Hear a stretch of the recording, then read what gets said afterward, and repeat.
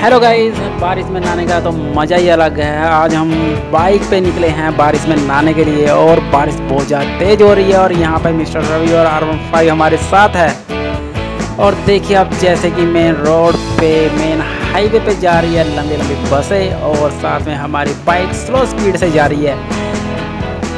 सो गर्मी बहुत ज़्यादा थी, हमने रूट बनाया कि बारिश में क्यों ना बाइक पे नहाया जाए और हम मेन चंडीगढ़ रोड पे निकल चुके हैं। ओह माय गॉड, अरे भाई क्या बात है। रून रून रून रून रून।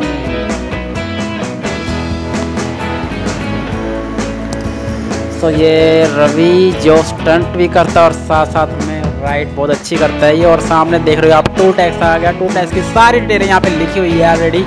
तो पढ़ने के लिए आपको आधा घंटा कम से कम लग जाएगा। तो हम ये डिटेल वगैरह नहीं देखेंगे। और हम सामने की तरफ आप देख रहे हो टोल टैक्स। तो टोल टैक्स पे हम जा रहे हैं उस तरफ और हमारी गाड़ी का टोल टैक्स नहीं लगेगा क्योंकि हमारा बिल्कुल फ्री है, टू व्हीकल है, कोई टेंशन नहीं है। तो हम यहाँ से गुजरते हुए जा रहे हैं सीधे बाय बाय।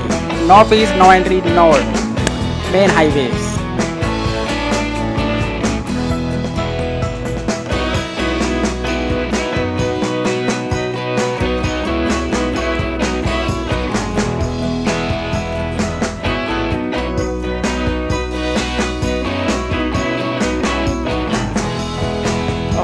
हो निकल गए यहाँ से। और सामने की तरफ बस आप देख रहे हो, जैसे कि बस वाले सारे हमारे तरफ देख रहे हैं, पता नहीं क्यों क्या कैसे।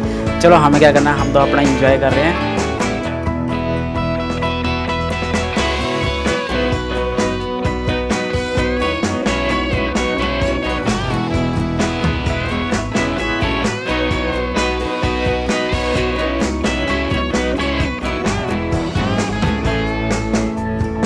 और ये आ गया है बहादुरगढ़ जो पटियाले।